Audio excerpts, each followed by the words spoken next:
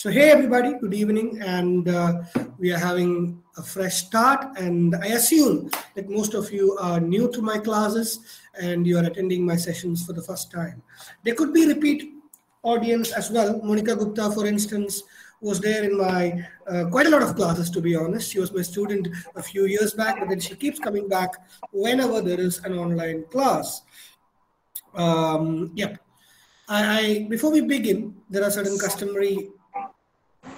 So, Lali Kadam, can you please mute yourself? You are constantly getting unmuted. Okay. So, some customary rules and regulations first and foremost before we get started with.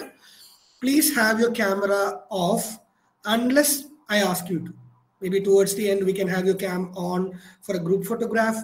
Maybe if you have a query and you want everyone to notice you, you may feel free to open your cam. But otherwise, please have your cams off because the camera would extract more data from the fellow learners. So ideally, it is advised that you turn your camera off and keep your mic on mute. Unmute yourself when you have a query or when you have something to ask or refute, and maybe if you have some permission to seek for that sake. So otherwise, make sure that your mic is on mute. Yeah, to get started with, this is a streak offered by RC Cochin on MEG 5, Literary Criticism and Theory.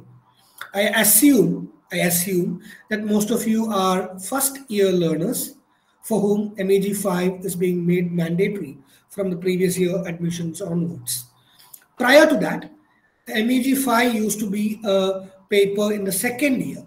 It was perhaps, the structure used to be like there are 4 mandatory papers in the first year and only 1 mandatory paper and 3 optional papers in the second year.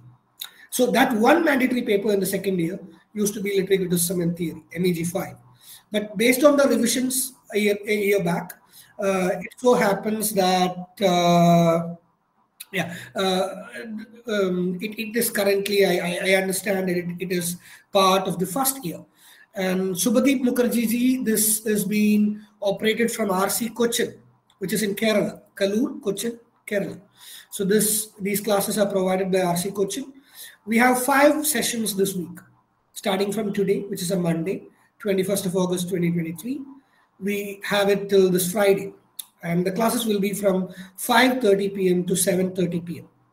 Again, formally, when I say formally, a couple of years back when the COVID pandemic broke and the classes started to be online.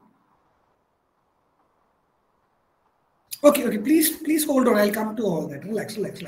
So regarding the classes, a couple of years back, when this tradition of going online started in IGNOU, thanks to the COVID pandemic, the classes were aired by RC Cochin.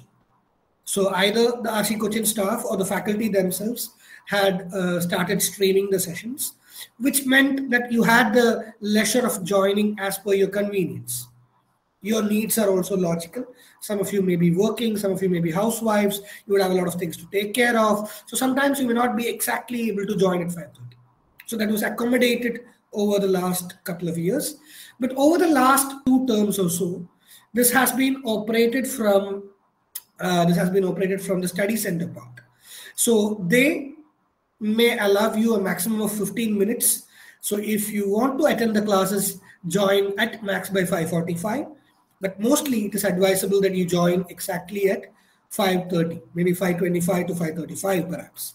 So that's the peak time when you could log in and expect yourselves to be let in. Now, there are quite a lot of queries flowing in. Please be patient. I'll not go without addressing any of your queries. So I was trying to tell you that we have class scheduled throughout this week, starting from today, from 5:30 p.m. to 7:30 p.m. We'll have 5 sessions this week, and then we'll have a short break because Onam holidays takes place in Kerala next week. So after that, in the first week of September, hopefully, we'll have the second streak of sessions on MEG 5, wherein again we'll come back and complete whatever is left and conclude our discussions.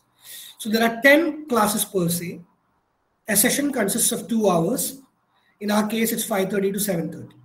So 5:30 to 6:30, 6:30 to 7:30. So that's a session. So we have 10 sessions. So before I begin, I have quite a lot of queries in the chat box. I can see that you're all eager. So let me just address one by one, and then we'll have a quick start.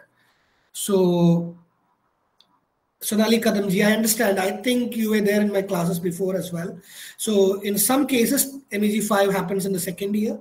In some cases, it happens in the first year. Irrespective of that, the portions remain the same. The exam patterns remain the same. The assignments changes according to the year, but then they're all somewhat similar. RC, I've already told you, this is being operated from RC Cochin, which is in Kallur, Kerala. And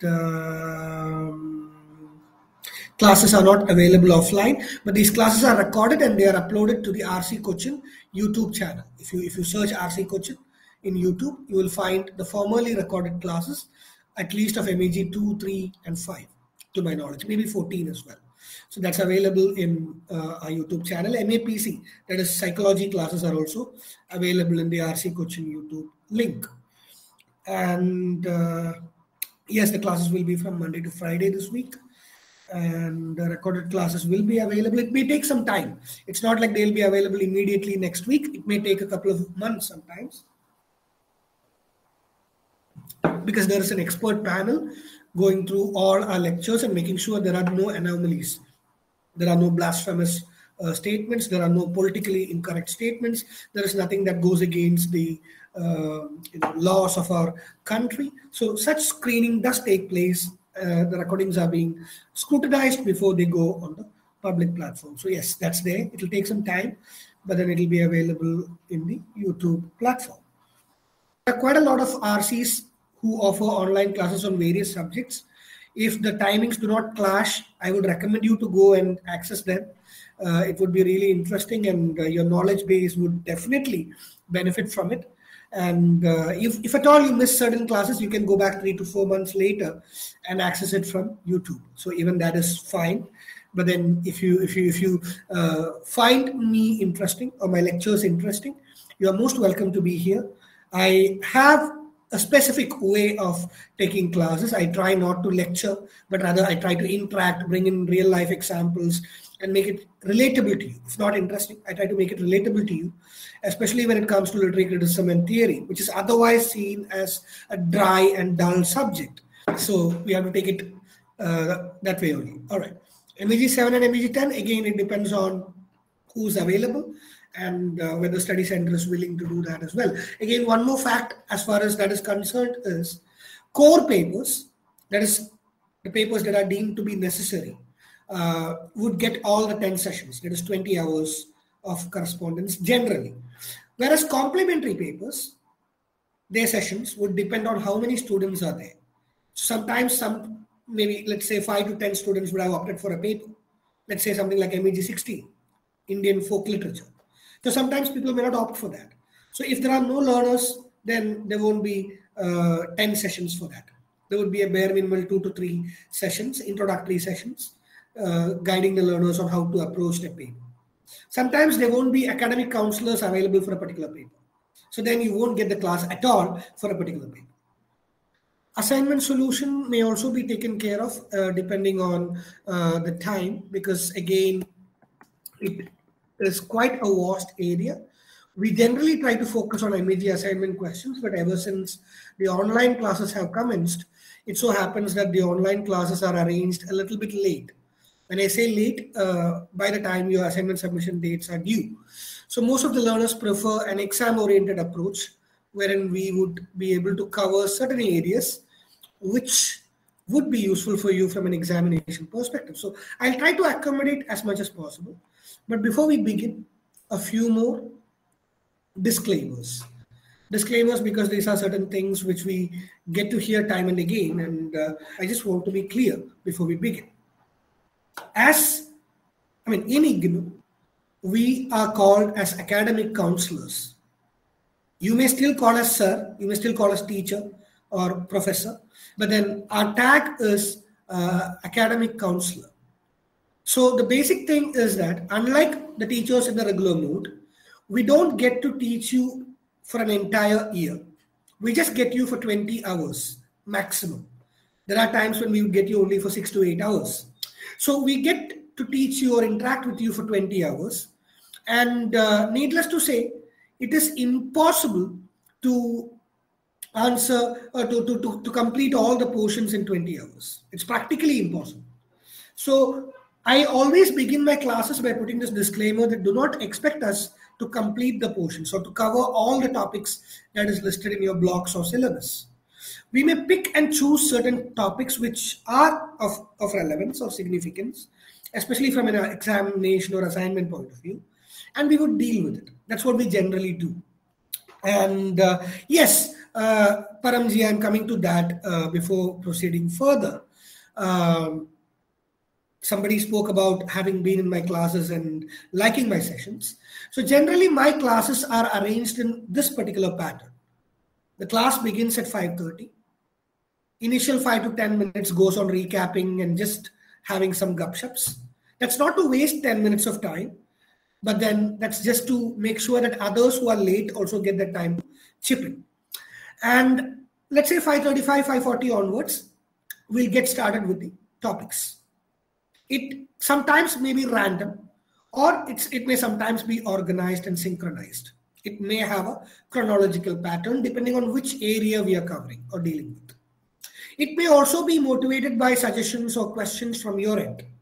Let's say by the end of today, you are asking me a few questions regarding a particular stream, and I come back tomorrow and address that first before proceeding to anything else. So that also happens. And generally, I try to divide the topics into two halves. So I'll have a session from 5:35 to 6:30. Then I'll again have a topic from 6:30 to 7:20. And the last 10 minutes would generally be for the open forum or Q&A or doubts or whatever you call it. So we'll always have scope for discussion over the last 10 minutes. I try to ensure that I could contribute to your greater life or livelihood. I am really adamant that this doesn't end here in 5 or 10 days, but then I would definitely like to spend some time on making you better learners and appreciators of English literature. Regarding how to score more, 2 or 3 of you have asked that already. There are 10 sessions, so I request you to be patient. I'll address all these things.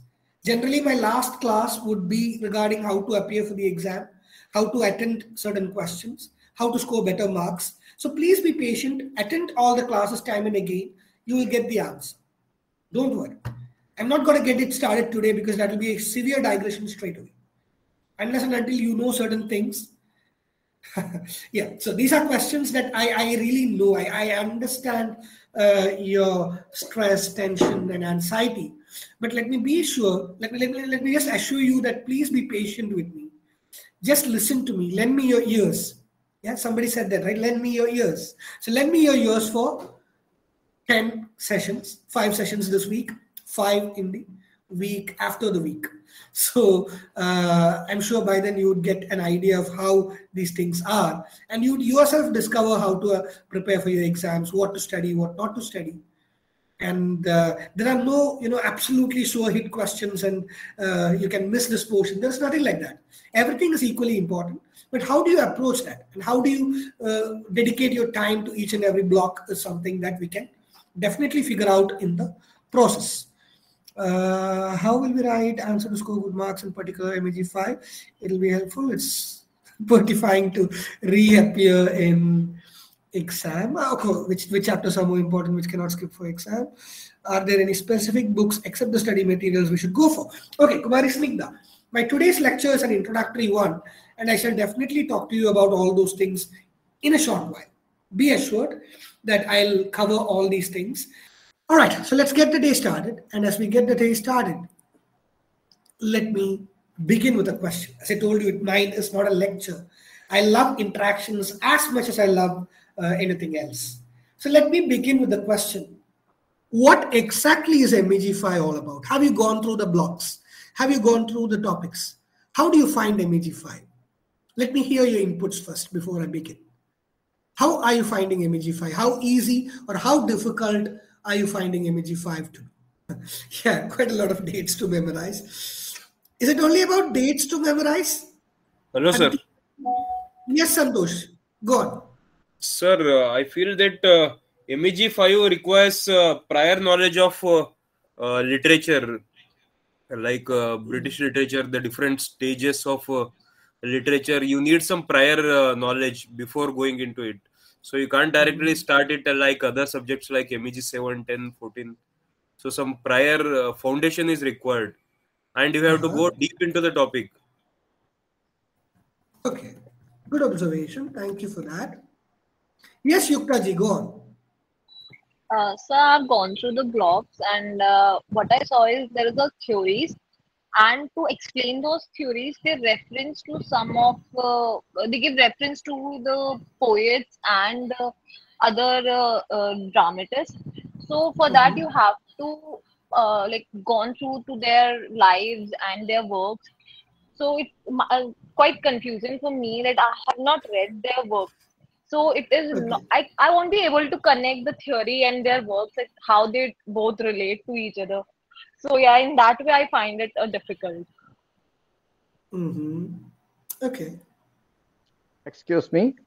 Yes, please, Paramji, go on. I feel up to new criticism, it is somewhat logical, logical, and we can understand the idea. After that, become totally confused, and that idea become very blurred, and the demarcation between different theories become very blurred and very confusing.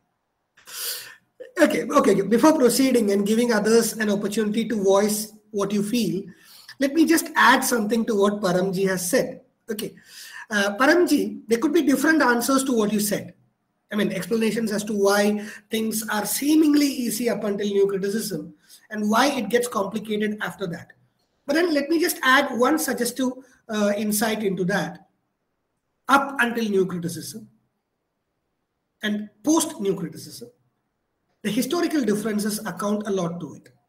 The scientific advancement, the tug of war between religion and science, the amount of wars that the world is surrounded with, the sort of an existentialist angst that looms large in most of the modern societies, have all Right, coupled into contributing to these bizarre theories that you come across. So right, equally, you become puzzled or startled.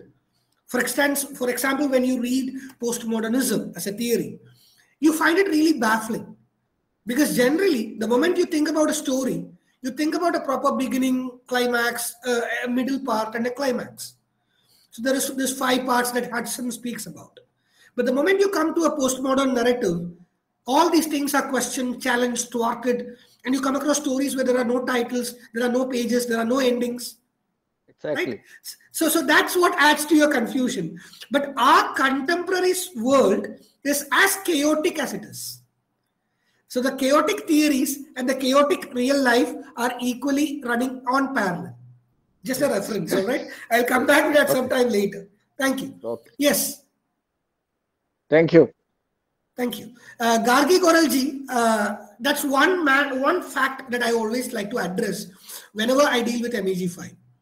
A lot of people, a lot of students of literature find literary criticism and theory dull and boring. They hate literary criticism and theory, second only to linguistics and phonetics, or grammar perhaps. If we can have a hierarchy, students hate grammar, students hate linguistics and phonetics, and then they absolutely disregard literary criticism and theory. But I would give its discredit to teachers. And a major share of them, a 90-95% of them, who have tried to teach theory and not to learn theory or its practical aspects. That's why you have a book by I.A. Richards titled Practical Criticism. Criticism is incomplete without its practice. If you can't relate to your day-to-day life, if you can't apply it in your day-to-day life, then it definitely becomes boring. You're like, chalo, why are we studying this? Faltu se, right? So that's something that happens. So in my lectures, the limited lectures that I deal with, I try to make sense into these theories and I try to make it interesting as much as I can. I try to bring in these analogies which would make it relatable to your day-to-day life. So would anyone else like to chip in with your inputs regarding MEG5? How's your experience been so far? So I have been gone through the papers, but I'm new to this MA English. I was into mass communication only. So when I opened the book, it is so horrifying that I'm very confused. Okay. I don't know. I can understand. Ever since I started teaching in IGNO, I think it was way back in 2014-15 when I started teaching in RC coaching, offline classes that is. Ever since I started doing that, unlike in the regular stream, I get across or I come across a variety of learners, not only in terms of their age, but also in terms of their qualification. There are learners who choose MA English from IGNU after doing, let's say, BSc Physics or BA Economics or Journalism and Mass Communication.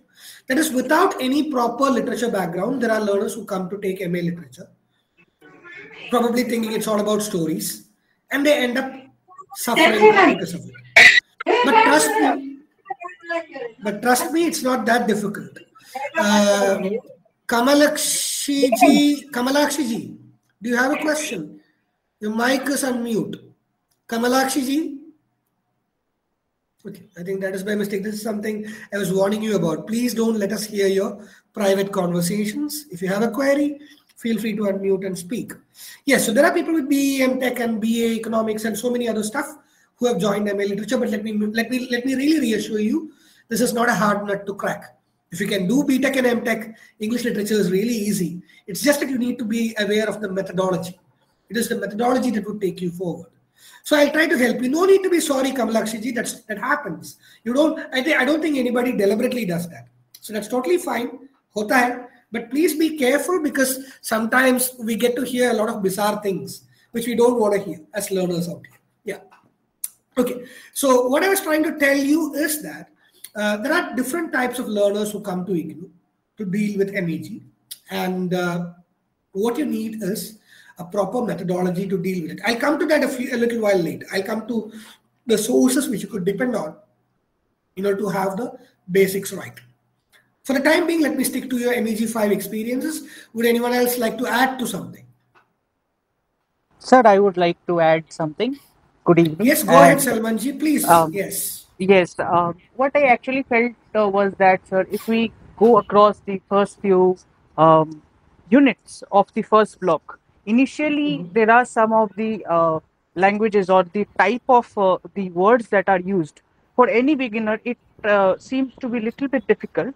But as we go across those literary theories and explanations over the blocks, it becomes slightly easier. One more thing is that what Okay. I felt while I was reading across the MEG 5 blocks was that it depends on many of the concepts and many visual techniques if it's possible. It's not only bookish. We always think that we always have to learn certain things.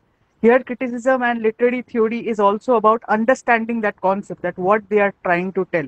If we get to know about that crux, then we can automatically frame it.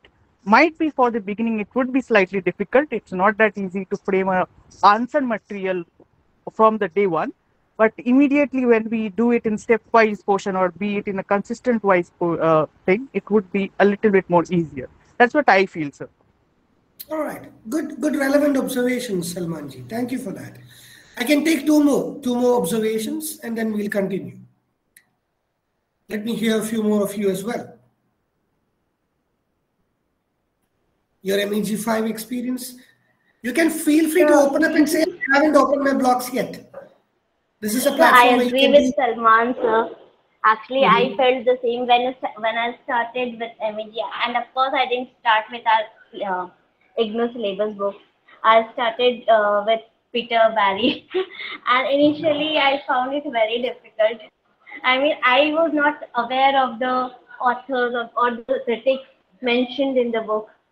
So initially, yeah, I found it difficult. Then I went to Pramod Nair's book, and of course, there were so many lectures from different centers. So now I find it very interesting. Like, yes, in the beginning it was a little hard to, yeah, hard nut to crack. That's what days I can use for that. All right, that point is noted. Thank you, Preeti ji. Bhavana ji, before coming to you, let me just ask, The fine art. What exactly is your name, if I may know? Because Sir, I'm my seeing you name to be is quite. Arpita. Actually, I am Sorry, an I didn't get artist. you. That's Your why. name is? Your Arpita. name? Arpita. Arpita. Arpita. Yes, sir. Okay, fine, Sir, Arpita. Thank you. actually, Yeah, I am an artist from 5 years old. That's why. that's great. That's totally fine. So, Arpita ji, I understand that this may be your first online course, and it's natural for you to feel that you're lagging behind. But let me tell you, this is not a rocket science. You can easily crack this. If you, especially you're an artist, you're a creative soul. So, what is it that a creative soul cannot conquer in this world? Right? So this would really become easier. I really hope my lectures would help you have a better clarity and the Actually, feeling that you're actually, not sir. lagging behind. Actually, sir, I want to give PGT exams. That's why doing because I am only allowed to TGT. That's why. I understand. I understand. I totally understand. Thank you. Bhavana ji, I think you have a query. Bhavana Badoria. Sir, I would just like to add on to what everybody has said regarding the subject. Initially, when I even started, I even felt the same thing as everyone felt, that it's a more like technical sort of a subject rather than a theory subject. It felt so, but yes, of course, my suggestion to everyone would be, which I even did it. As in, like, when we are attending the class, before that we have to actually go through the content, then only that we'll be able to make that connect with the subject.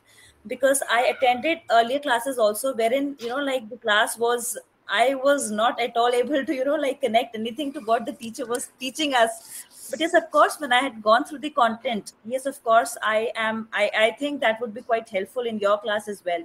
So that would be a suggestion, that going through the content is really more important when we come up to MEG 5.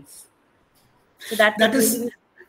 that is a point worth applauding, Bhavanaji, because more often than not, Yes. learners fall apart in this regard because they expect us to come and give a diluted version of all that's there in the blogs, and they do not do the other part, which is to read that simultaneously, if not beforehand, at least simultaneously. If you listen to my lecture today and if you go back and read what I discussed, it would be more effective, I suppose. If you cannot pre-read it, at least read it after the lecture.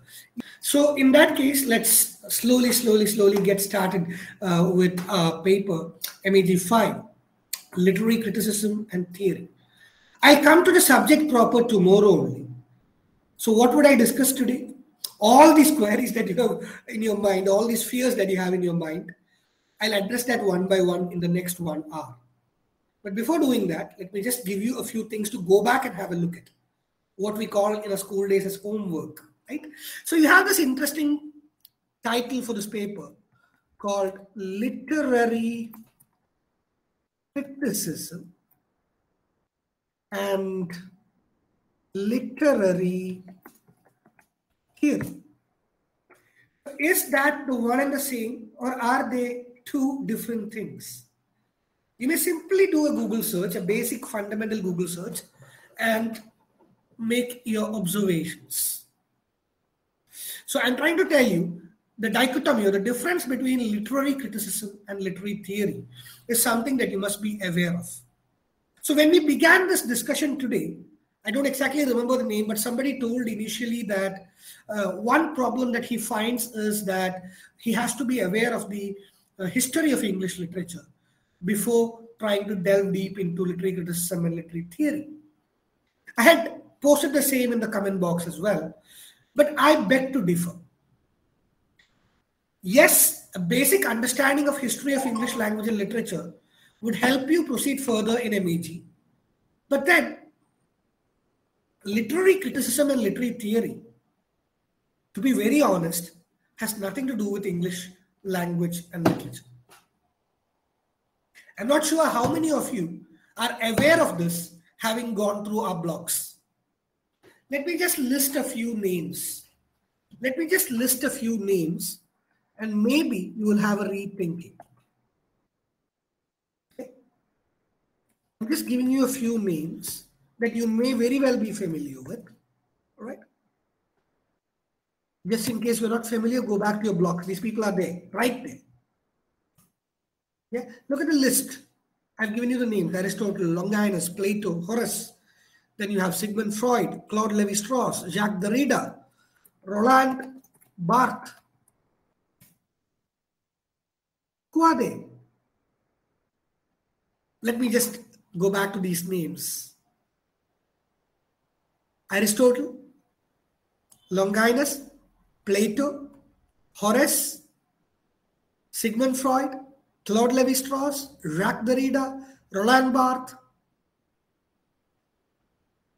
They belong to, they may be philosophers, they may be writers like T.S. Eliot, for instance, they may be critics, but then they are not British, they are not English, to be more precise. Aristotle, Plato and all are Greek. Horace is Roman. Jacques Derrida, Roland Barthes and all are French. Now, tell me, how are we reading these people and their theories? I hope I'm clear. Forget Aristotle. Let me just bring to the modern context. Roland Barthes and Jacques Derrida are French philosophers. We, in our class, or for that sake, Ferdinand de Saussure. Ferdinand de Saussure is a Swiss linguist. So we read a Swiss man, we read Frenchman in English literary criticism, not English though, but in literary criticism and theory. And we often overlook the fact that these people are not English. So how do we come across these people? How do we come across these people, my dears? How do we come across these people? Yes, Yuktaji. So, being a student of bachelor's in education, so all of the writers or philosophers you wrote their name, I only know about Sigmund Freud because I have studied his theory called psychosexual analytical theory. So, why I'm referring his theory is कि जब हमने वो पढ़ा तो हमने किस context में पढ़ा? Actually, we are exploring the child psychology. For that, we have to refer to their criticism or you can say that theory.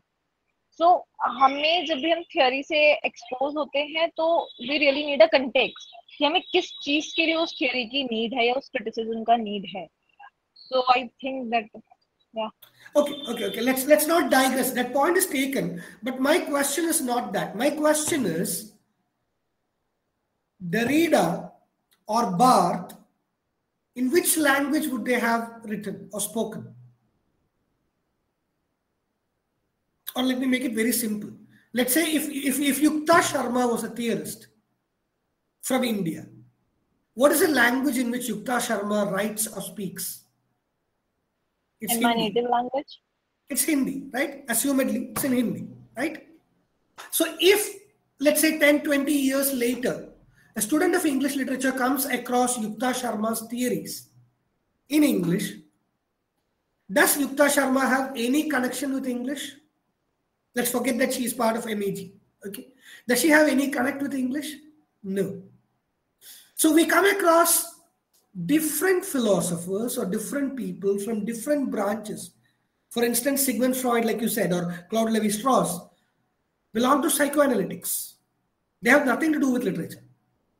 Roland Barthes or Jacques Derrida are all philosophers, and Frenchmen in particular.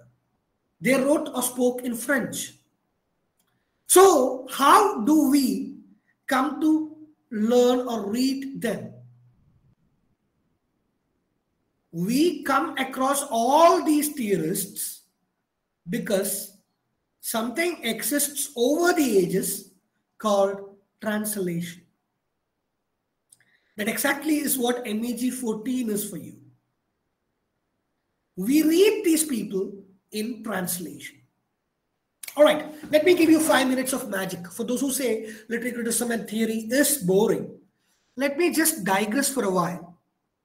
It's an interesting word, digress, right? Digress is when you move away from the topic. I'm not talking about MEG 5 per se. I'm actually digressing over the last 1 hour or so. And I'm going to talk about the topic. And I'm saying I'm going to digress. That's the funny part of it. Okay, so let me just bring in a 5 minutes magic. if you have done your degree in English language and literature, if you are familiar with Ferdinand de Saussure and Jacques Derrida, you may have come across their concepts. Can someone open up about the three popular concepts that Saussure has put forth? Anybody? Yes, go on. Please unmute yourself and speak. Yes, sir. So I will try. I will definitely like to try, but let's see. Ferdinand de Saussure had three concepts that he told about. He talked about, he was a Swiss linguist who talks about in his book Curs de Linguistica Generally, that he talked about signifier and the signified. That's the sign. That's the Yes. tree or track. Sign, That is one part. signifier, and signified. Yes. And the second part is the long and the parole. I hope that I have pronounced it right, because there might be some differences. Yes. And plus there are some more things that are there, like syntagmatic, paradigmatic. These terms are also there. Yes. And apart from that, there are some more modifications. There are some different structuralists as well, like the American structuralists, if I'm not wrong. So there are some different structuralists, but Ferdinand de Saussure had a great impact on the linguistics and the sign thing. So he has a very wide range of things that he had portrayed in his books, the Curs de Linguistica Generally. So that's what I can contribute, sir. Okay, thank you, Salman. I think the concepts are quite clear to all of you when he says this. Maybe much better than how I would have explained this. But then let me just reposition whatever Salman has tried to say. And that's where I would like you to think. That's my first statement before teaching literary criticism and theory, to be precise. I'll explain these concepts. Don't worry. Anybody who's not aware of these concepts, I'll be briefing it right now in the next 5 minutes. But I'll also take it when we have time, sometime over the next week. Don't worry, I'm not going to keep quiet about these topics. These are all really interesting. And if you read them in the blogs, you may find it confusing, but then I'll try to make it as interesting as possible for you. That's what I'm trying to do. That's why I said, let me add some magic for the next 5 minutes. So I'll do that. But before doing that, let me just go back to one principal thing I forgot. Before starting literary criticism and theory, I'd like to add one thing. I've already said that. If you try to study literary criticism and theory, it's always going to be boring. It's going to be dull. You may get confused. This becomes a massive hit only when you look at its practical aspects. In Mahatma Gandhi University, Kerala, as per the CBCSS syllabus for the MA students of English, there is this paper on theory. And the paper is titled Thinking Theory. My own teacher, Dr. Sherry Jacob from Union Christian College, Alua, had framed that entire paper. And that exactly is the crux of how you should approach this paper. Thinking theory. If you cannot think what the theory is about, why is it about, if you cannot question that, then there is no point in reading this. You may mug up things and try to pass. You may pass, I'm not denying that. But in your life, there is no point in studying this paper if you can't learn its practicalities in your day-to-day life. Okay, so coming back, talking about Ferdinand de Saussure, the three major concepts that he put forward, yes, there are the other ones, but then three major concepts that he put forward of the sign, the signifier, and the signified. Right? Before explaining those three concepts, let me again go back to something Salman said. It's not that only Salman says this. If you go and get a book on linguistics, that book may also sometimes erroneously say this. It will say that Ferdinand de Saussure was a Swiss linguist who wrote Curs de Linguistique Generale in 1916, which is actually not true. Ferdinand de Saussure never wrote something called Curs de General Linguistics or Linguistics Generale. Rather, what happened to him is a dream of any teacher who is experimental, who works on educational pedagogy, anybody who tries to bring something new, who works in a challenging work environment. Every teacher, including me, would dream of the gift that Saussure was bestowed with. Exactly. Course de Linguistics Generale, published in 1916, posthumously, which means after Saussure's death, was a collection of Saussure's lectures on linguistics. I hope I'm not confusing you. Course de General Linguistics was a collection of Saussure's classroom lectures about his experiments on language by his own students after his death. Now that accounts to the amount of confusions that you have while going through those concepts. समझ रहे हो ना आप लोग?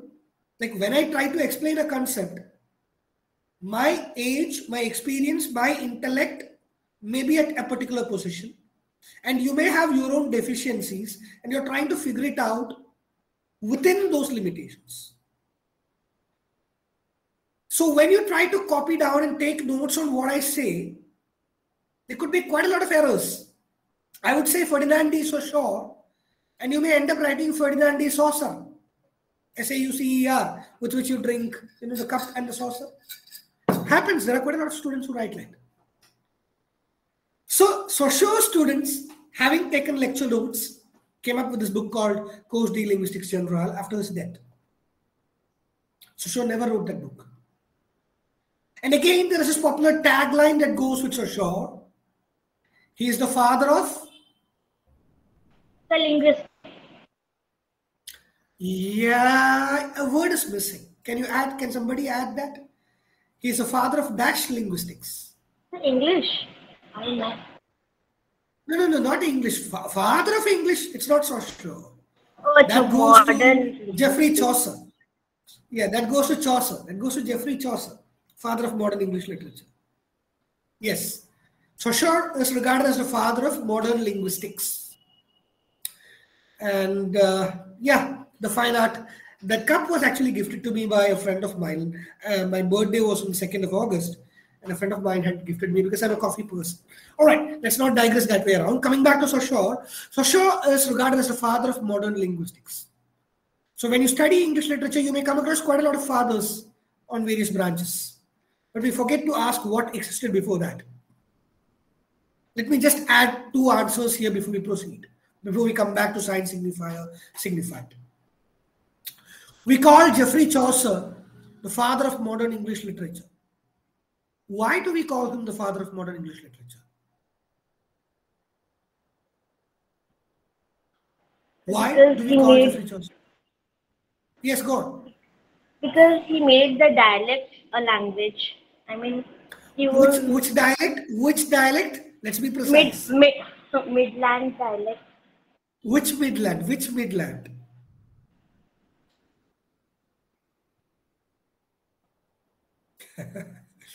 East Midland, yes, spot on. So he made the East Midland dialect popular, which later became standardized English format or accepted as standard English. Also, in 1478, which is another landmark here, a man called William Caxton invented what? Printing press, sir. Printing press. The printing press. The printing press. So William Caxton invented the printing press. Geoffrey Chaucer's works, which are noted today, became popular, or its popularity owes a lot to the advent of the printing press. Now let me give you a gross example. It's a bit gross, but then I have to be point blank about that. Who is a father? It is an ugly joke though, but then who is a father? A father is someone whom you can point out to. This is my father, right? Prior to Chaucer, because printing press doesn't exist or didn't exist, and also because over the times, most of the works have been lost due to deluge, due to flood, due to fires, due to excavations, wars, and a lot of other things. We have no idea about authors before Chaucer. We hear about a few classics. We hear about Beowulf, we hear about Cinewulf, and a lot of such works. But then the first notable author that we come across is Geoffrey Chaucer, because his name is in print. So that pointability, that showability, is what makes Geoffrey Chaucer the father of modern English literature. Now let's come back to Saussure. If Saussure is the father of modern linguistics, what preceded linguistics? Or to be more simple, what existed before linguistics?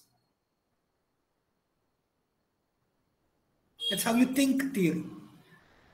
Rather than mugging up Ferdinand Saussure was the father of modern linguistics, blah, blah, blah, blah, blah, science signified, pragmatic, dogmatic, blah, blah, blah, log and parole. No. Stop. Think. If he is the father of modern linguistics, what existed prior to that? Again, the clues in the question. Because Saussure was a teacher of that branch, which he killed. Isn't that a paradox? A wonderful paradox? Saussure killed what he taught. There was this branch of language that existed called philology. You can go back and Google if you want. There was this thing called philology. Saussure was a teacher of philology. And in his classes, he interacted with learners just like the way I do with you. And he spoke to them excitedly about his research experiments on language, especially the meaning of language or the meaning production process of language. And that later became Cours de Linguistiques Generale. Okay, coming back to the three major concepts. I'm talking about Ferdinand de Saussure. Okay, so three major concepts of Saussure are sign, signifier, and signified. I'll keep the explanations for another date. There are quite a lot of things, including long parole, syntagmatic, paradigmatic associations to be discussed. But then for a very brief magical interpretation, Saussure says that the moment I say the word tree, a corresponding tree image comes to our mind. I hope this is very clear to you. The moment I say tree, T-R-E-E, paid, all of you, according to Saussure, are thinking about a tree. Agreed? Yes. So this was a structuralist thing propounded by Ferdinand de Saussure. He tried to emphasize on the arbitrariness of meaning. And then he speaks about how a collective psyche is framed when in terms of a meaning production. And Saussure argued that within the communities, that's where long and parole comes in, within the communities, we can have agreeable terms for certain things. For instance, supposing you are Jan 2023 batch, okay, and we are having our online class, and we decide to call the fan in my room as a donkey. And suppose this is an offline classroom. And every time you step in, I say, Yukta, can you please turn on the donkey for us? It's so hot here. Or Paramji, can you please turn off the donkey? Because we are feeling so cold here. Let's say 1 year later, or 6 months later, within our class, donkey would signify fan. Sir, Donkey? sir, Yes, actually, I am seeing an image that a donkey is hanging up on my fan. That's the artist in you. That's a creative artist in you. Spot on. I'm not at all shocked by that. I am waiting for that moment when you would probably draw that hanging donkey in the fan and maybe Yes, screen I share it and can. show it to us in the class. Within 5 That would be minutes. amazing. That would definitely be amazing. But no, don't do it now. Please listen to me. I still have a good 45-50 minutes. So please lend me your ears. You may do that after 7:30. That would be appreciated. Okay, let me come back. So if we, let's say, collectively decide to call a bench a desk and a desk a bench, for us, a bench is a desk and a desk is a bench. This is Saussure's terminology. But then, when the post-structuralist era began, Jacques Derrida contested or challenged Saussurean notions. Because fundamentally, Saussurean concepts were handicapped, or they had problems that needed to be addressed. There is this popular example that I always bring into my classes. For instance, when I say the word Zen, what comes to your mind? What is the corresponding image that your mind draws forth? The currency. Okay. A Buddhist monk. Okay. See, there is no one The name answer of a here. car. Yeah, the name of a car. Maybe adjectives related to that Zen Buddhism. Fair enough. Superlatives. There is also something called Zen phone. I'm not sure how many of you have heard that. So, a singular word brings in multiple associations based on where you belong to. And if you are a Persian, somebody who knows Persian language, in the Persian language, the word Zen means mother. Ma, Amma. And it is Derrida who problematizes this syntagmatic relation of the meaning formation and who asks this principal question. When I say mother, forget Zen, when I say mother, what is coming into your mind? What corresponding image is drawn to your mind? Who comes to your mind, darlings? My The moment mother. I say mother, precisely. Also, So the problem the here picture is, of the mother. yeah, so the Also, problem the here picture of is, the mother India. yeah, so the problem here is that the image created by that single word in my mind is not the same as in Yukta's mind. It's definitely different in the mind of Param. It's different in the mind of Preeti ji or in Santosh. So the same word evokes different meanings or different images, corresponding images. And again, when we try to be monotonous about these images that comes to our mind, also spare a moment of thought for the exceptions. Think of an orphan who was brought up in a congregation. We call them sisters, right? The nuns, we call them as sisters. Imagine that's where Derrida makes fun of the vocabulary meaning formation. Imagine a girl child or a boy child brought up in a convent, remembering the head nun or the head priest, who's called Sister Teresa, Sister Agnes, or whatever. The moment the sir says mother, this orphan child thinks of the sister superior, who to her is the mother. So imagine where the word, how the meaning of the word mother goes for a toss. That is the immense potential that every language contains. And this, Derrida, this formation of meaning in words, Derrida calls as deference. Or so a lot of people write in their books. They say Derrida says meaning is deferred and deferred, and he uses the word deference. It's a portmanteau word, defer plus defer becomes deference, right? But again, this is not a term coined by Derrida. Bhavanaji, I think you're on unmute. Bhavanaji? All right. So Derrida has never used the word deference.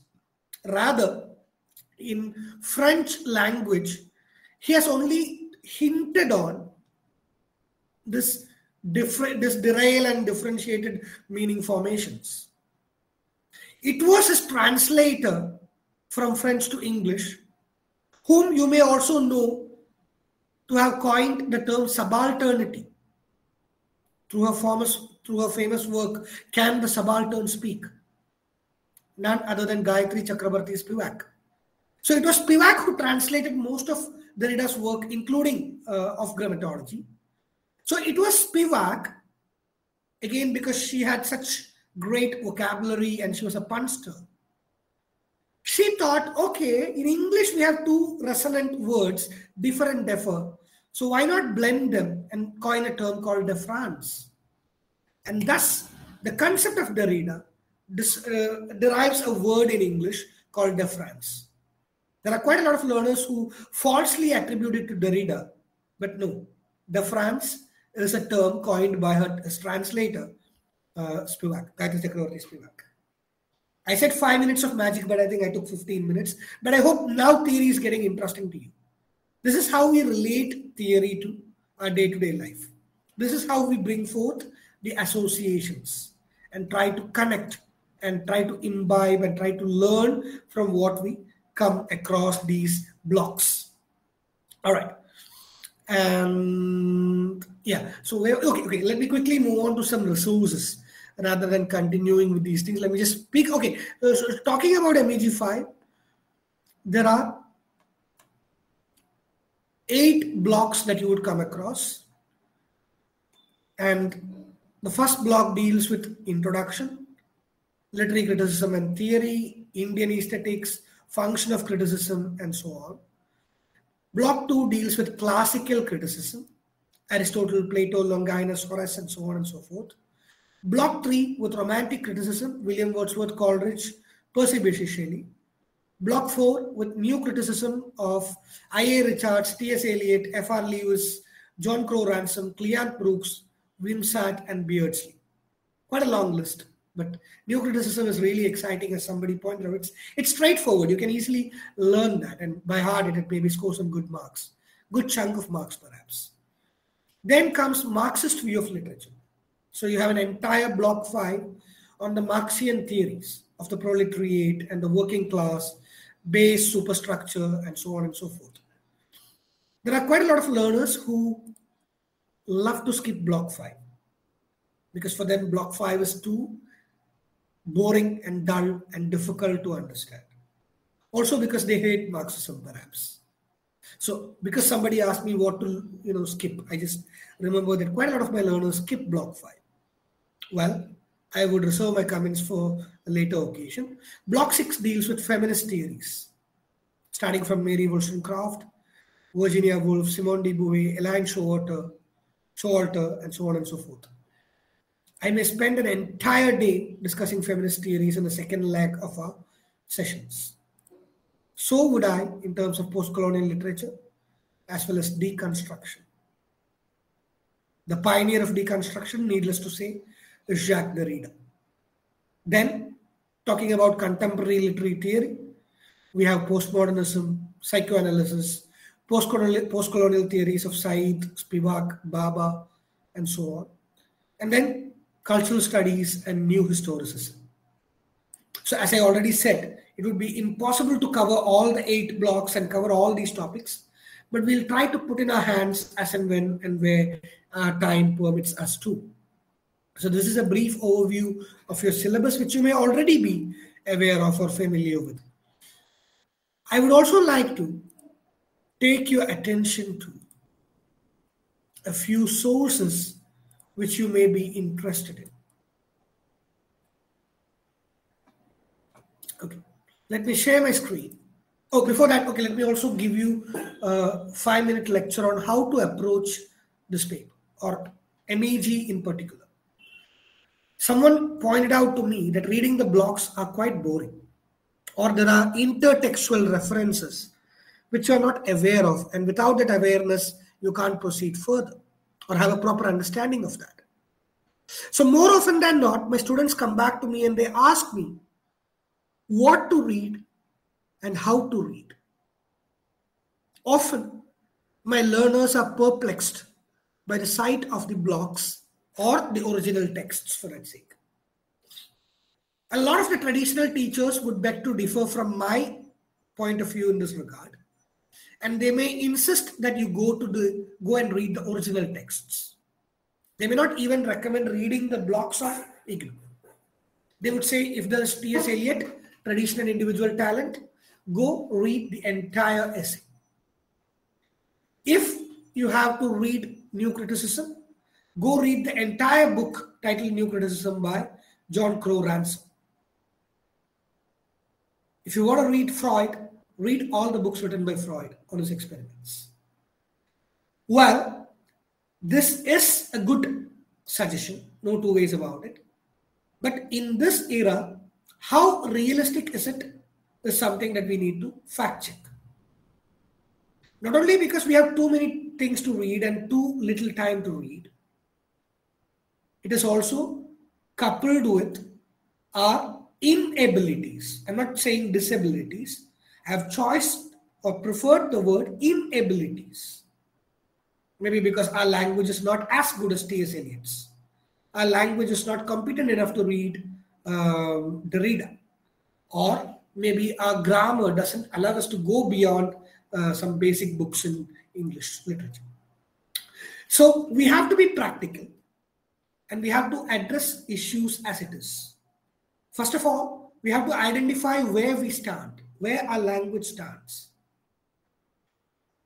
Most often I tell my learners, if you think your English is terrible,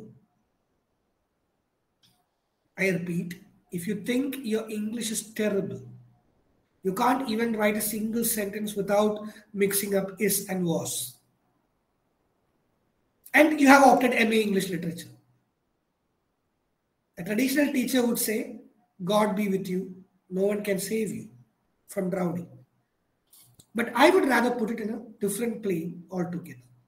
And I would tell you, go read illustrated classics in the World Wide Web or in most of the libraries around you.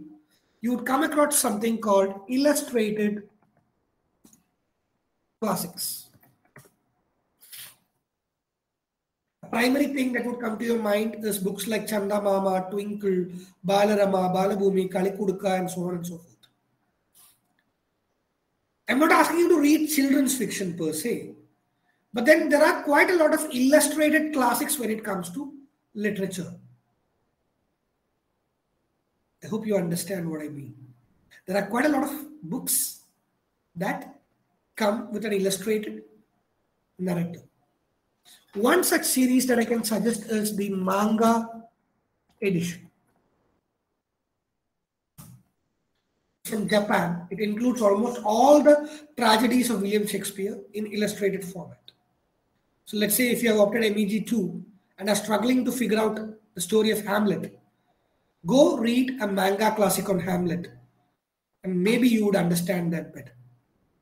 Or there are, when it comes to literary theory, I'll expose you to those books later. There is this series called a literature book. Illustrated classics on various theories, including feminism or post-structuralism, postmodernism, new criticism. I'll definitely make you say hi to them sometime this week. But then I'm just saying, there is a series of literature books which are in illustrated format. So if you're not able to read the blocks, if you find them boring, read something interesting. When you study literature, you are feeding your soul. Remember that always. Whatever you study, for example, you are intellectually stimulating yourself. You're trying to add to your knowledge base. It will never materialize if you are reading a dull, boring hypertext. So go find what excites you. If it's an illustrated classics, well and good. If it's a YouTube video, much the better. Who is going to assess you if it's not you? Who is going to appreciate you if it's not you? Who is going to stand up for you if it's not you? Who can you count upon if it's not you? My dear fellow learners, mark these words in golden letters. Compete with yourself. Never mind what your fellow learner is doing, what your friend is doing. Don't look at what Salman is speaking. Don't look at what Param is saying. Don't look at what Yukta Sharma is doing. Don't look at Preeti Agarwal's marks. Compete with yourself. If you look at the study materials and you think, "Arey, मैं तो इसमें बस 40 mark मुश्किल से बना होगी." If you think you will get only 40 out of 100 for MEG 5, work on it. Aim for 60. Score 50. Be happy. That is a commendable achievement. You who assessed yourself to be in 40s have gone up to 50. It requires a huge round of applause. Preeti Agarwal would have scored 85. It's none of your business. You are competing with yourself. You have a pace that is your own. Sometimes you may take 45 years to master the language. Someone would do it in 15 years. So do not be baffled or do not panic by these show-offs. Do not pay heed to these things. Hey, come on, you are here to learn, not study. The moment you change your brain's wiring into learning from studying, it becomes exciting. The moment it becomes exciting, you are feeding your soul, right? Hunger leads you to places. So you are feeding your soul. You want to read more, you want to explore more, you want to discover more, and it becomes exciting. Try this. I'm sure by the end of our sessions, you would love literary criticism already, hopefully. And by the time you try this, you would be able to appreciate this even better. So go find resources that appeal to you. Let it be a YouTube video, let it be a podcast, let it be a PDF, let it be an illustrated classic. It's totally fine. So let me just quickly share my screen and I'll show you a few more things. In the middle of that, people keep messaging. In the previous college, I make 5-line code from the topic.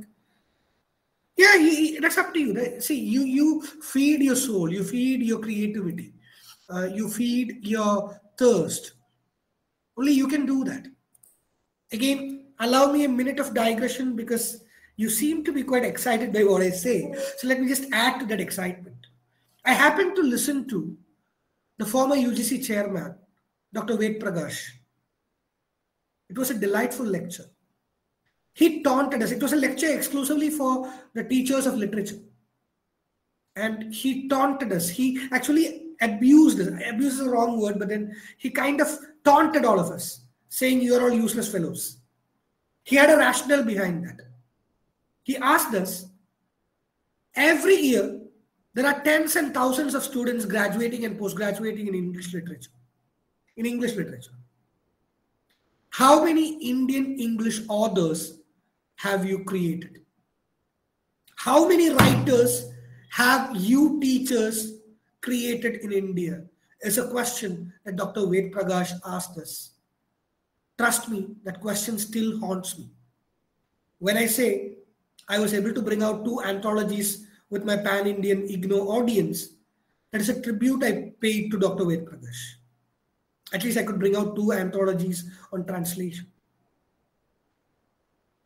Tens and millions of students graduating and post-graduating in MA English literature do not know even to write a proper sentence in English.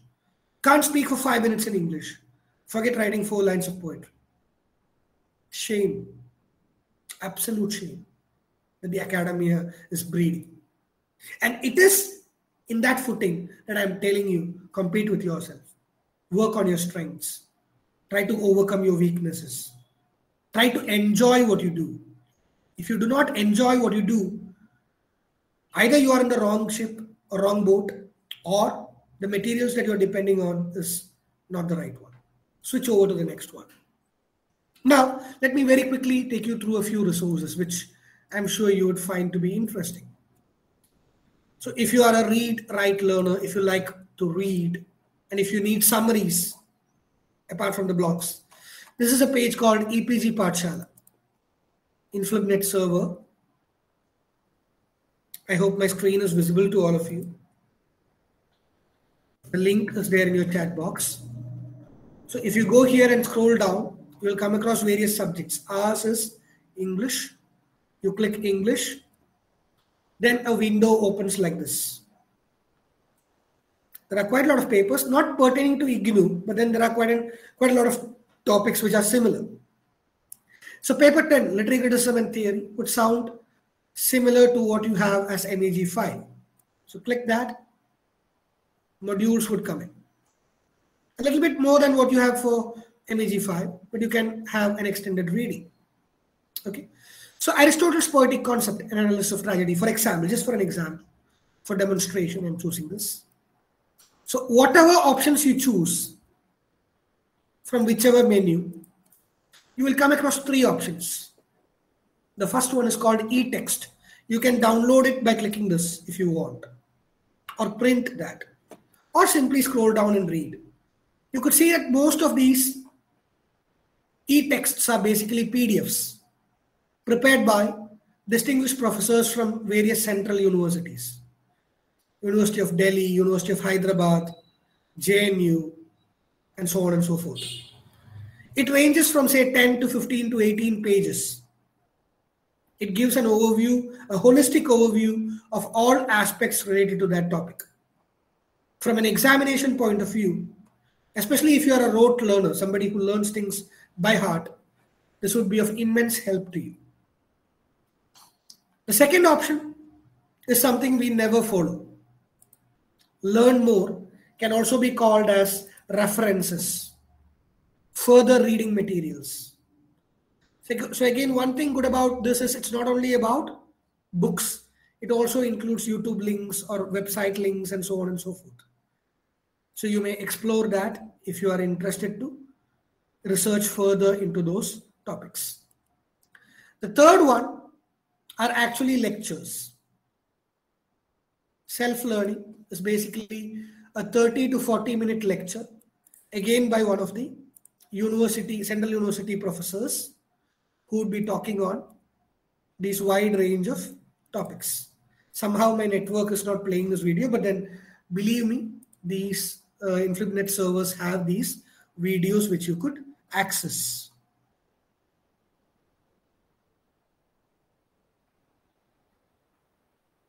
Yeah, Yuktaji, that's an entirely different discussion altogether. We'll have it some other day because we are all L2 learners of English.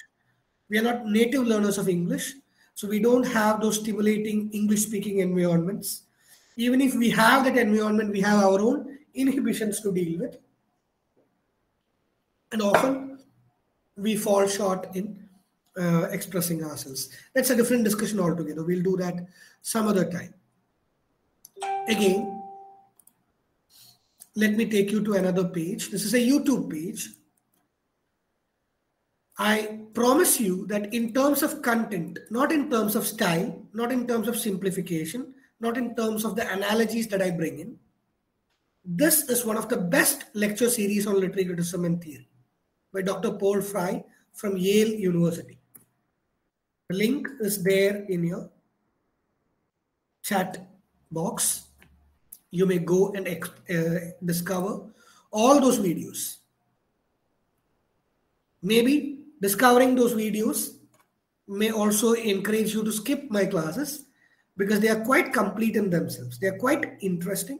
They are quite rich and they'll give you a lot of facts, which I generally don't. I end up making these analogies and digressions and so on. So there are quite a lot of people who don't like me because I don't give you notes. I don't give you condensed information. I try to make you think, which is a crime in the academia. So yeah, so that's something you can depend on if you want. I hope all of you know these portals where you would find MEG5 assignments and previous year question papers. So this is the MEG5 assignment link. And when it comes to previous year question paper, again, you have this page called IGNOU Help Center Web Services.ignou.com. Don't get carried away by fake websites. There is the site called webservices.ignou.ac.in. I'm just sharing one link with you. You may explore the rest if you feel like. This is not about MEG5. Whichever papers you have to study, you can go back and trace the previous year question papers and previous year study materials. I'm coming to that, Preeti. In Swayam, you have a course on literary criticism and literary theory run by Dr. Shamala.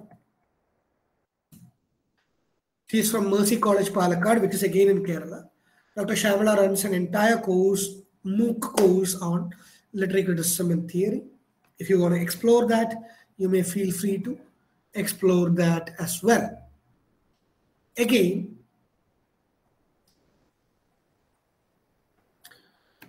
not in terms of literary criticism and theory, but then for an extended reading, you may also refer to this site called Maxter.com.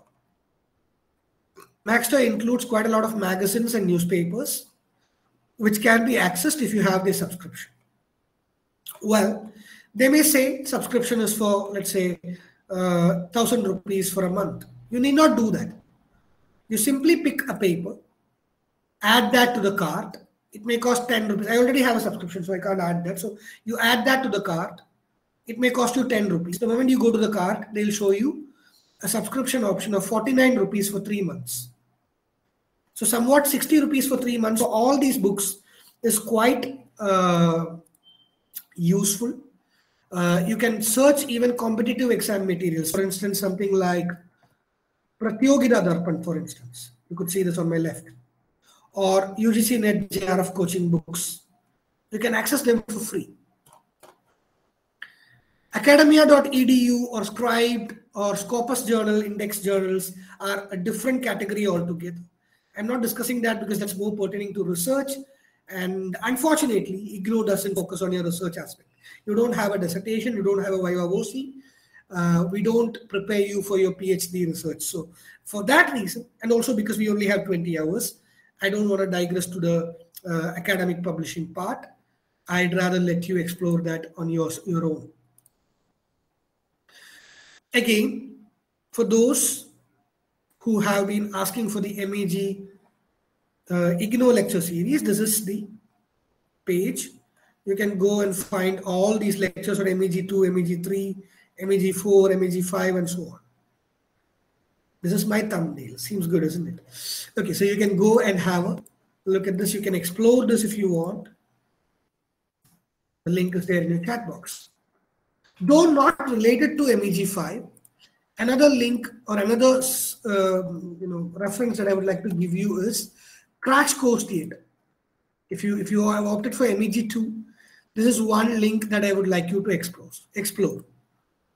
It includes the evolution of drama onwards, and it deals quite a lot of topics that would be of interest to you from various papers that you come across. Again, I am happily sharing you the links. I used to share the manga classics and other stuff in my previous classes, but then I have been reminded as a responsible researcher to stay away from pirated sources. I'm sure most of you would be familiar with the Z library platform, which is also called as BOK or LibGen. So most of the learners who cannot afford to buy books or to afford library subscriptions try to download PDFs from these sites. PDFs are available for free. Most of the books, classics, are available for free. For the time being, I'm not talking about that because I'm being recorded, monitored, and as a responsible researcher as well as teacher, I shouldn't be encouraging you to read pirated materials. But it goes without saying that if you know this, you may go that far. So that's as simple as that. And these are some materials that I would like you to explore if and when you get time. And I would also like to briefly mention a series called History of English Literature.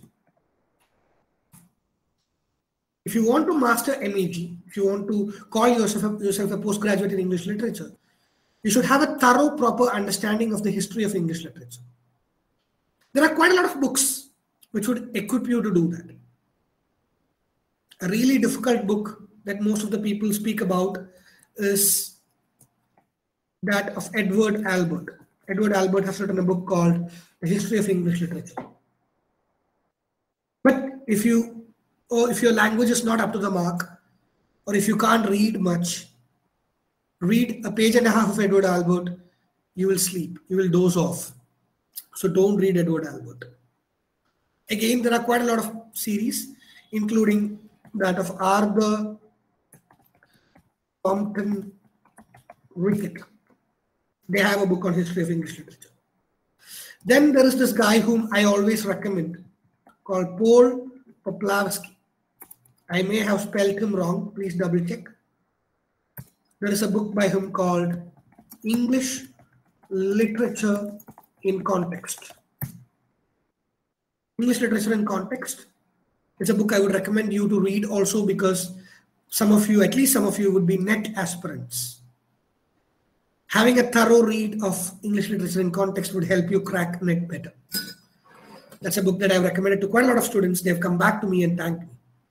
Again, I'm referring to IGNO learners. Quite a lot of people look at IGNO learners with contempt because you're distant learners. You don't get to get exposed to proper lectures. A lot of people think your learning is incomplete. But trust me, there are quite a lot of learners who score 90 plus for MEG5. I remember a student of mine, Mrityunjaya Indoria. She scored 95 out of 100 for MEG5. Would you believe it? It is possible. If you have the language, if you have a proper understanding, if you can apply, you can score good marks. 95 is possible in IGNO. It's not possible in the other academia. So work towards that. I'm not saying marks are everything. If you are a 50%, 60%, totally fine. Nadia, that's what I said in the beginning part of my lecture. These lectures are recorded. It may take some time to come and get uploaded on the channel, but then it will definitely be available in the public domain. Yeah, regarding points, I think you're talking about bullets, I assume, Preetiji. The moment you have using a lot of yes, yes. so I was talking about bullets and that using a lot of bullets like in MEG5. The moment you have opted for a postgraduate course, you're supposed to write in paragraphs. You're supposed to know how to divide your ideas into different paragraphs. The moment you write an essay, you must be aware of the structure of an essay. An introduction, 5 to 7 to 9 body paragraphs, and one or two concluding paragraphs. And every paragraph begins with something called a topic sentence. So as a postgraduate learner, you are expected to be aware of these things. The moment a bullet appears, you lose marks. Let's say you write an essay in 8 or 9 paragraphs, you may get, let's say, 15 out of 20. You write bullets, you get 5 to 8 out of 20. It's as simple as that. There is no steady and fast rule, but from my understanding, that's how it is. If you are a postgraduate learner, stay away from shortcuts, shortening forms, abbreviations, bullets, and so on. It's not only about bullets. It's also about short forms. Don't use texting language. Don't use this and. You write A and D. Don't put the initial thing. And similarly, don't bring in abbreviations unless they are that popular and accepted. Okay, so I was trying to bring something else in between and this question came. I was trying to tell you that Crash Course Theatre is something I exposed you to, and what is it that I was trying to address? Yes, YouTube channel, this would be uploaded. Yeah, History of English Literature series. So try and read the History of English Literature series. That will give you a different sort of an enlightenment. It will give you answers to all the questions that you asked me in the beginning of this lecture. How to understand this concept, how to have this intertextual allusion, how to decode that. This would give you a way, a light. Again, if that doesn't, the next thing that you should read is Glossary of Literary Terms. When I say glossary, it simply means Dictionary of Literary Terms. I'm not referring to M.H. Abrams' glossary alone. There are quite a lot of interesting glossaries.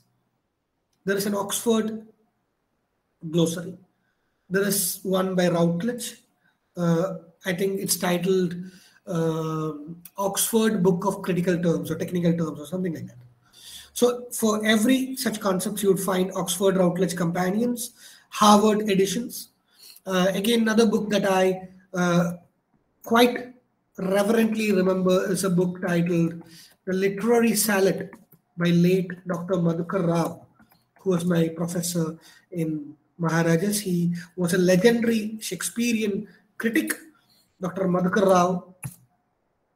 This book, The Literary Salad, is still available in online public domain. It's a little bit costlier, but as a student of English literature, I would recommend you to read that at least once.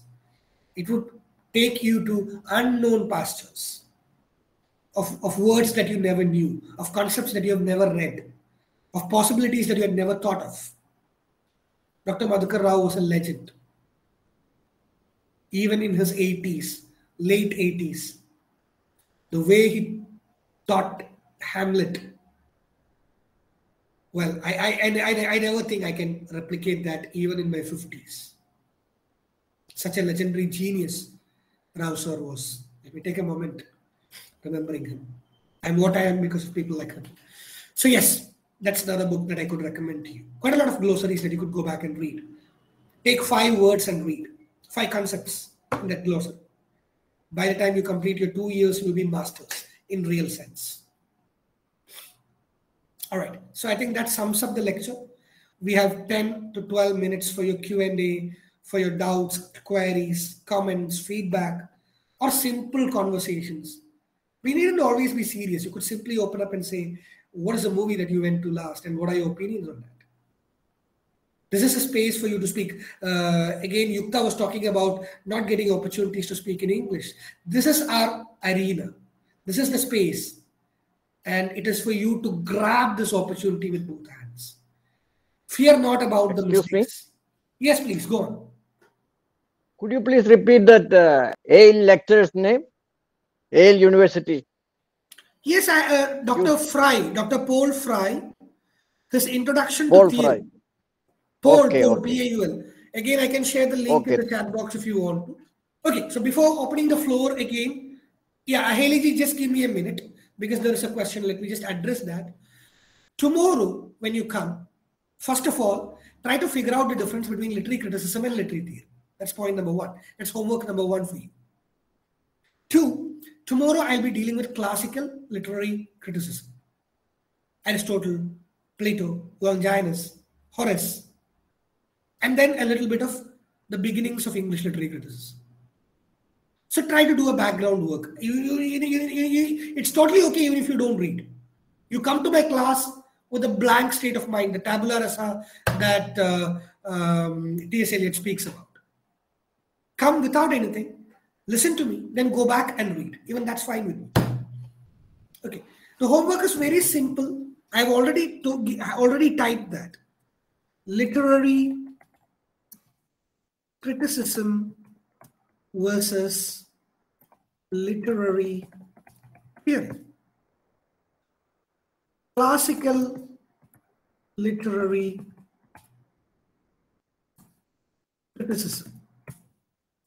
Again, if you want, you can try to figure out the difference between classical versus classic.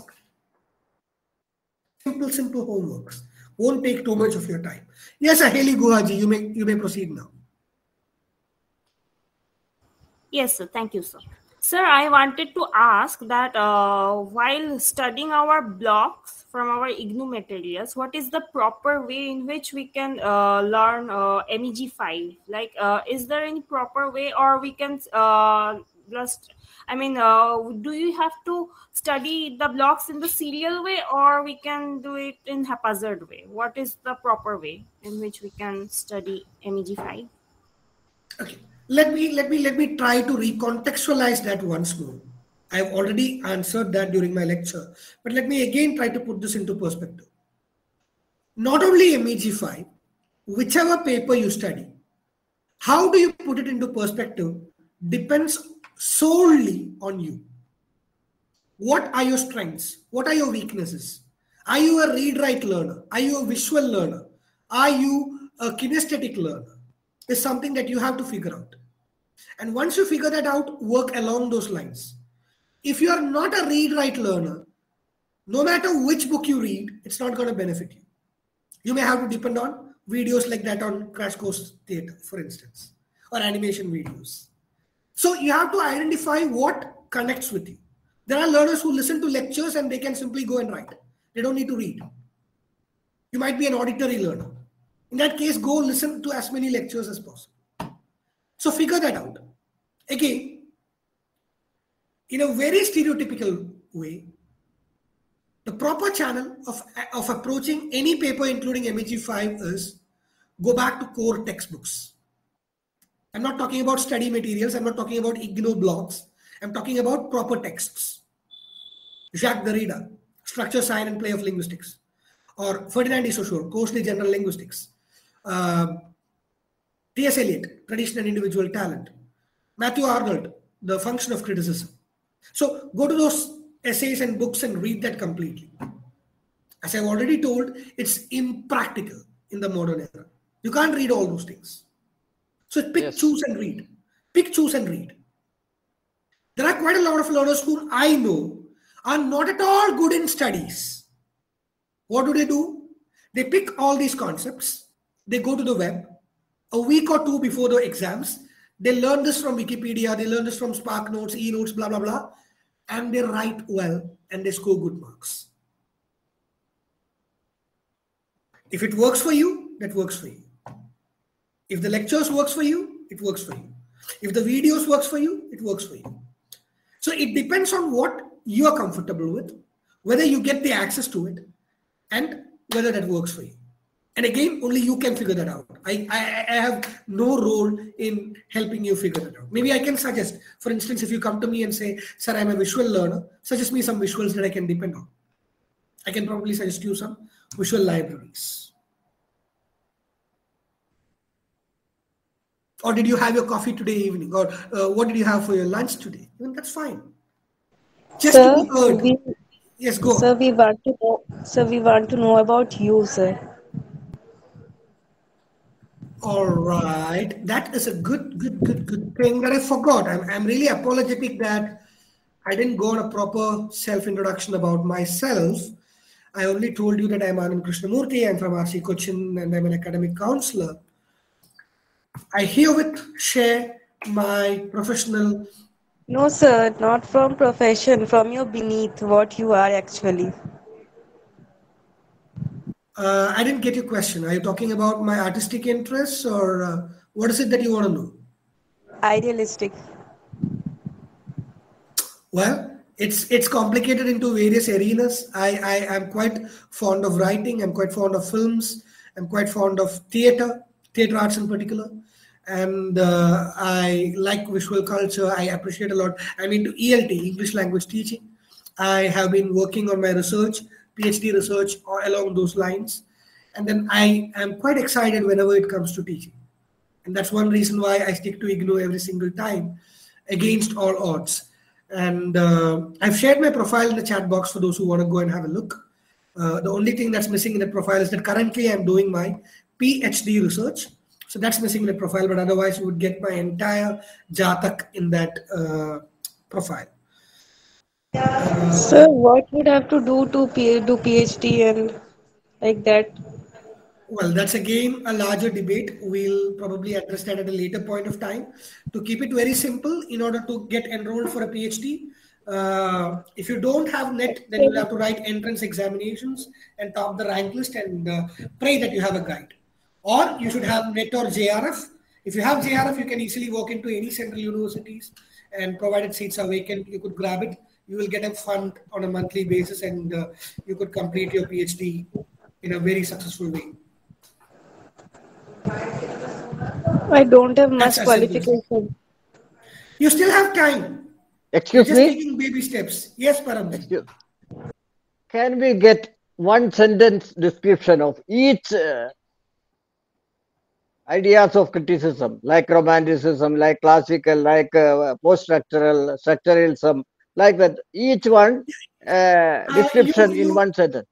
You go to glossaries, any of these glossaries, Oxford Companions or Routledge Companions, you will come across contents detailed notes on these topics. Not one sentence, but maybe 4 or 5 sentences. Okay, Sure. okay. Thank you, thank you. Yeah. Sir, you had suggested that there are some visual videos or visual libraries of, if it's possible, you can share some of those for criticism Yeah, part. I'll do that as our sessions progress. Unfortunately, Okay, sir. unlike drama or novels, for criticism it is not that much, but at least we can depend on some lectures, to say the least.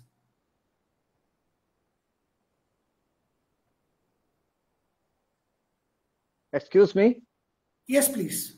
One more doubt about this Meet program. Meet. If you close the video, close the mobile, can we recover it later? Is it possible? What is the method to recover the links, everything you gave before? Well, I'm afraid that is not possible. But as I told you, the video will be available in YouTube. Regarding the links, you will have to copy paste it and save it randomly as I do that. I don't think there Okay, is okay, another alternative. okay.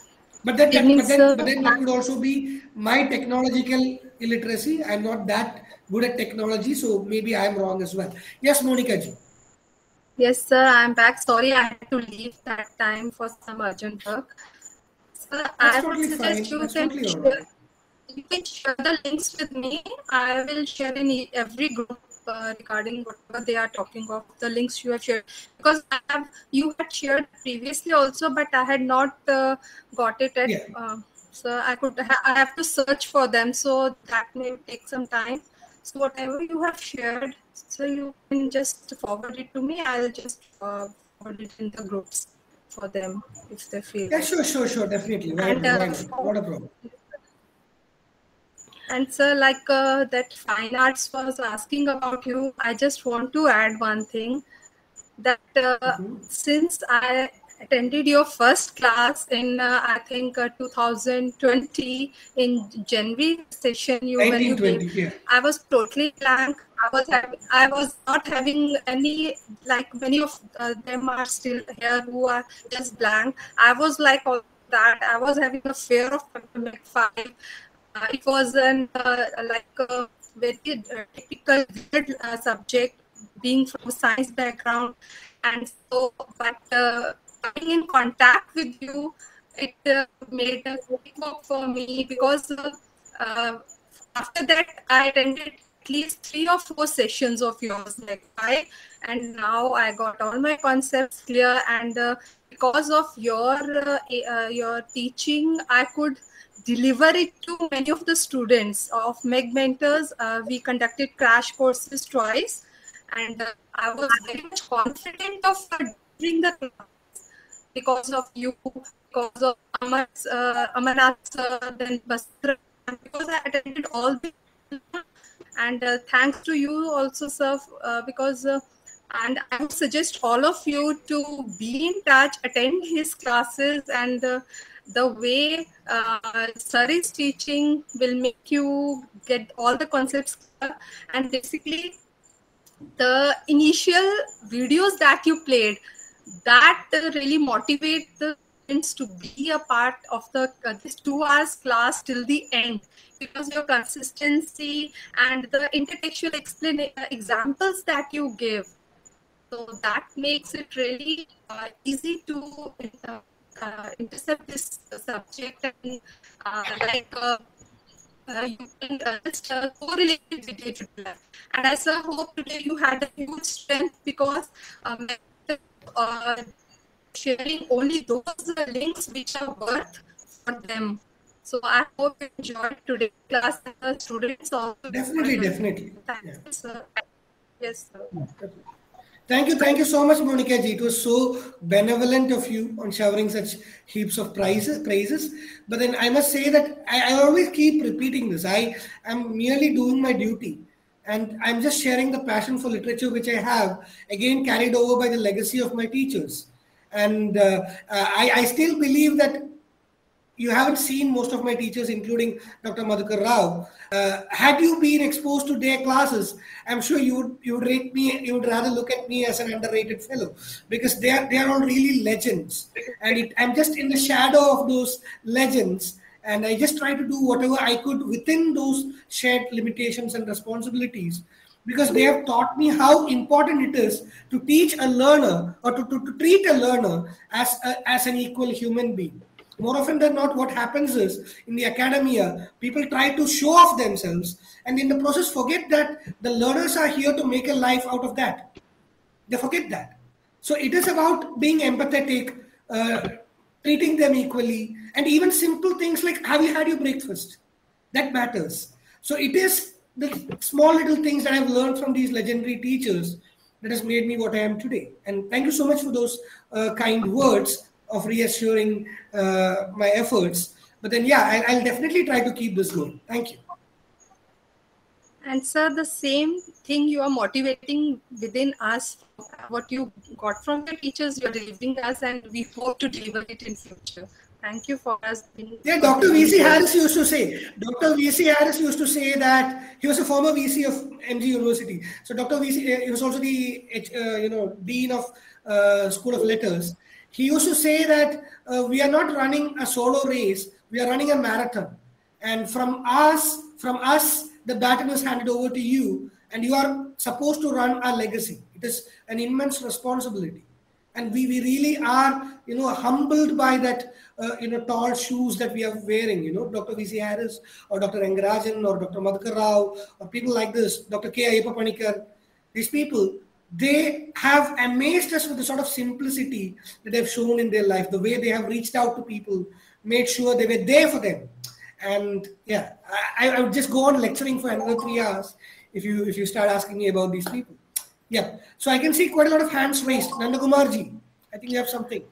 Yeah, this is Rajni Nandoma, sir. I just want to know, I hope you'd be discussing the assignment questions also during your various sessions. That will help us a lot. Definitely. Yeah. Thank you very much. Okay. Yuktaji, do you have a question? I could see your hands raised as well. So no questions, just like appreciating things for you. That I have came across this word called meaningful learning, and for the very first time in online learning, I came across to the meaningful learning in just only 50 to 60 minutes.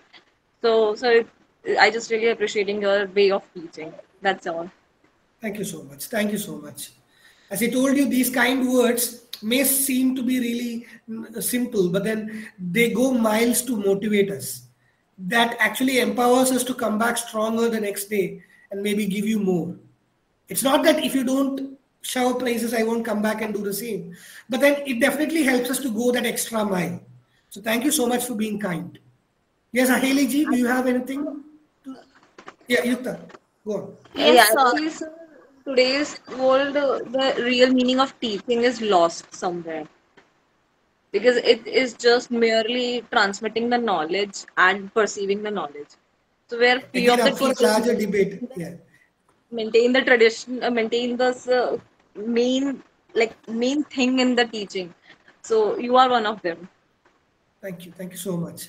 Yes, Aheli ji, you had something, I suppose. Yes, sir. Thank you so much for this very informative and enlightening class, especially for those who aren't aware about the history and background of literary criticism and theory. It was very helpful, sir. Thank you so much. Thank you. We have a lot more lined up tomorrow. We'll definitely discuss the inception of literary criticism and theory tomorrow. Yes, Salman ji?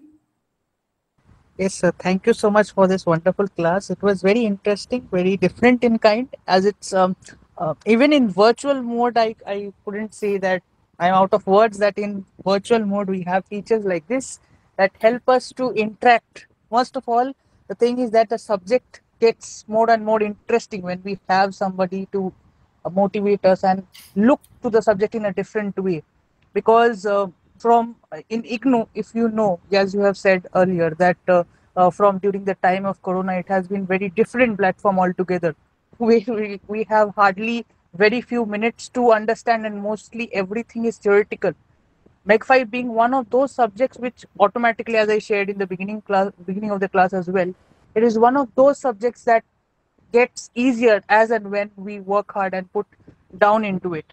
So thank you so much for those insightful examples, the links that you have shared, many of the things like the books links that you have shared. It is really, really very helpful, sir, and and a very enriching audience. And as well as I would like to thank Monica ma'am as well. She's one of those people who helps us get along those links as well as that information, without which it would have been really difficult to be and at least answer or talk to you in this fashion. Thank you so much. The pleasure is mine equally. Let me just part on these words. Theory is not an end, but a means. Theory basically is a tool. And how you look at it, how you look into the world with a theory is what makes theory stand or withstand. All right. On that parting note, I'd sign off for today. See you all tomorrow at 5:30.